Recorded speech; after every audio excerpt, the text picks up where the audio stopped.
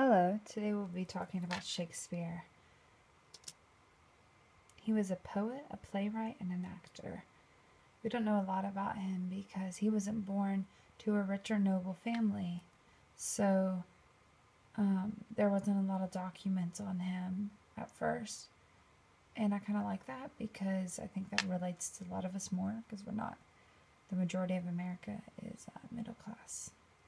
So we don't know exactly when he was born, but we know that it was around April 26th. It was because that's when he was baptized, and usually back then, a couple days after you were born, you got baptized. He had a big family, 7 brothers and sisters.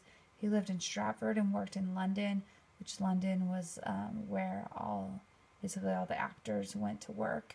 He wrote 37 plays, and he was friends with the Queen Elizabeth when he was alive. He married Anne Hathaway. She was 26 and he was 18, so good job, William. I got a cougar. He lived during the Renaissance era. He was affiliated with Lord Chamberlain's men. His son Hamnet died at 11. Some people assume that Anne and William had a hard marriage because of that and many different things.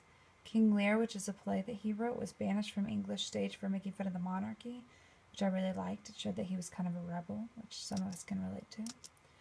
William Shakespeare has invented a lot of words that we use in modern society today, and here are just some of them. Assassination, birthplace, gossip, luggage, moonbeam, cold-blooded, living room.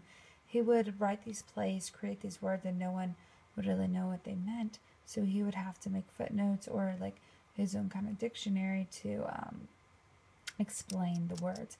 Here are some other phrases that he has come up with.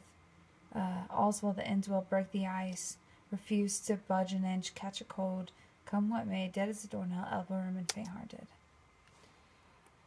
So I wanted to show you, I know it's really hard to read Shakespeare, and so it's kind of like a different language, and so this is called No Fear Shakespeare. It's a website. It's SparkNote, but my teacher allowed me to use it. So this is King Lear, and what happens is on this side is the original Shakespearean text, and on this side is a translated version of it. And so I thought that was really cool, and it's helped me out a lot